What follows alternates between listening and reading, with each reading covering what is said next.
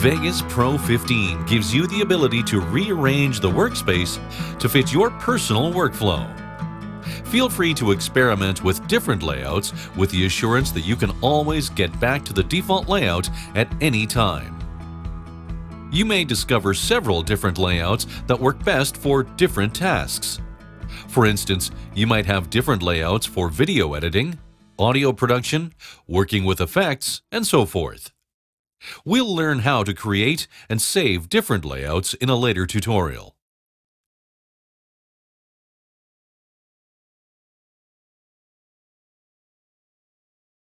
For now, let's make sure we're in the default layout. Choose View, Window Layouts, Default Layout. The workspace has two main areas: the window docking area at the top and the timeline at the bottom. The left side of the window docking area contains several windows that enable you to find your media, explore folders on your PC, and add transitions, effects, and media generators to your project. To bring focus to a window and bring it to the front, click its tab. You use the video preview window to view your project as you edit, and the master audio output meters enable you to monitor the combined audio levels of all the tracks. The trimmer sits behind the video preview window. Click its tab to bring it forward. You can use the trimmer to preview your files and choose portions that you will use in your project. Click the Video Preview tab to bring that window forward again. The bottom of the workspace holds the timeline where you will place your media and edit your project.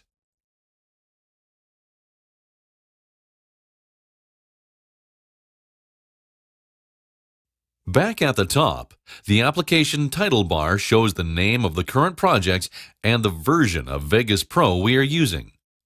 In the menu bar, click a menu item to access the menu options.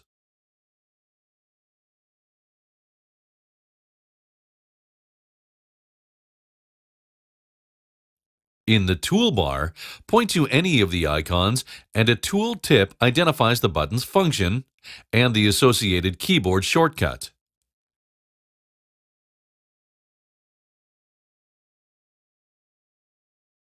Below the main toolbar, another toolbar holds tools specific to the open window.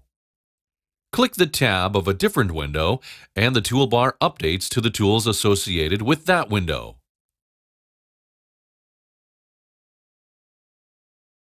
Note that some windows, like the video preview and trimmer windows, have a toolbar at the top and another toolbar at the bottom. The toolbar below the timeline also holds main project transport controls and various editing tools.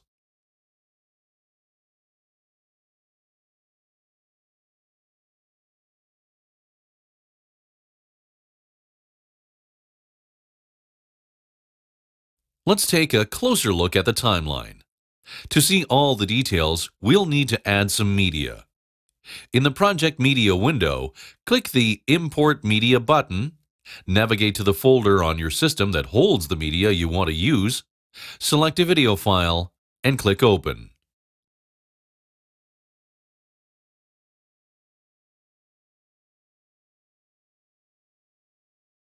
You now see the video file in the Project Media window. Drag the file to the timeline and snap it to the very beginning of the project.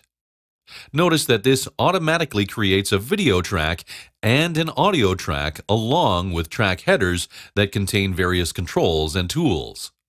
You also see the first frame of the video in the video preview window. Click the play button to start playback. Click the stop button to stop playback. Notice that the cursor returns to its original position. Click the play button again, and then click the pause button. The pause button stops playback, but instead of returning the cursor to its start position, this leaves the cursor on the frame that was showing when you click pause. This illustrates an important difference between stop and pause.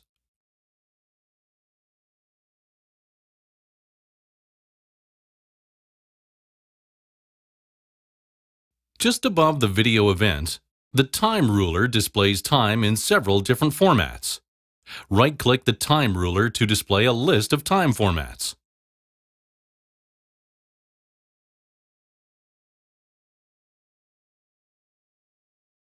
Above the ruler bar is the marker bar. You use markers to mark important places or time ranges in a project for easy location. Press M to place a marker at the cursor position. Enter text in the marker text box to name the marker. Click somewhere else in your project to move the cursor to a new location. Press M to place another marker and give it a name. With the number keys at the top of your keyboard, press 1 to move to marker 1. Press 2 to move to marker 2. Drag through the marker bar to select a time range. Press R to create region markers to remember the time range.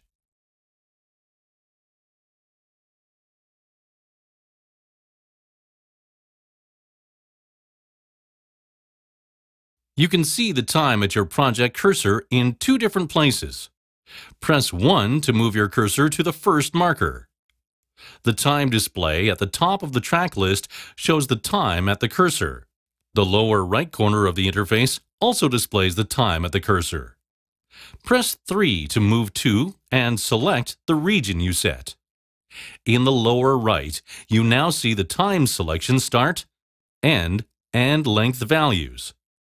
Double-click any of these fields to change the current value.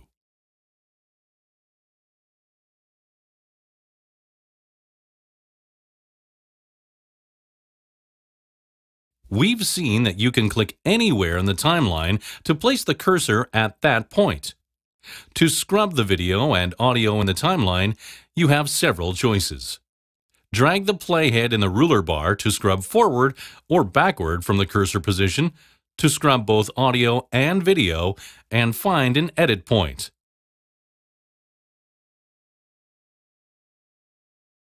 Drag the scrub control at the bottom of the track list to shuttle forward or backward from the cursor position to find an edit point.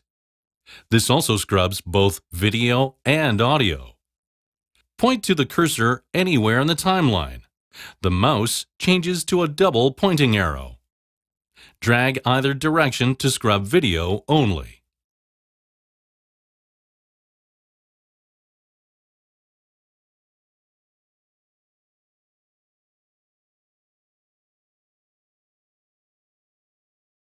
To adjust the track volume, drag the volume fader left to decrease volume or right to increase volume.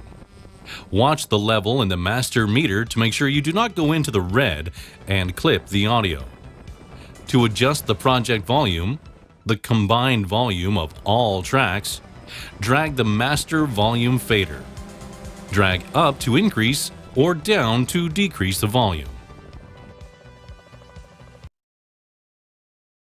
The Vegas Pro interface is easy to understand, and with the addition of the hamburger menu system, easy to keep clutter-free and still have access to all the tools you need. We'll talk about those tools in the next tutorial.